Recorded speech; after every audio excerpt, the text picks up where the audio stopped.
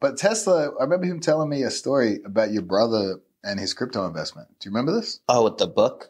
Dude, this guy, Yes. he invested $10,000 of Gordon's money. Again, honestly, Gordon's probably in the right here, but the story's so funny. that I just Yes. cannot. He invests 10K of Gordon's money into, what was the crypto? It was, I forget the name of it.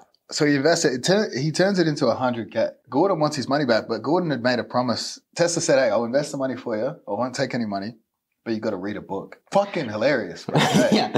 And then when Gordon asked for the money back, Tesla was like, they were messaging each other. Tesla's like, no, have you read the book? And he's like, no.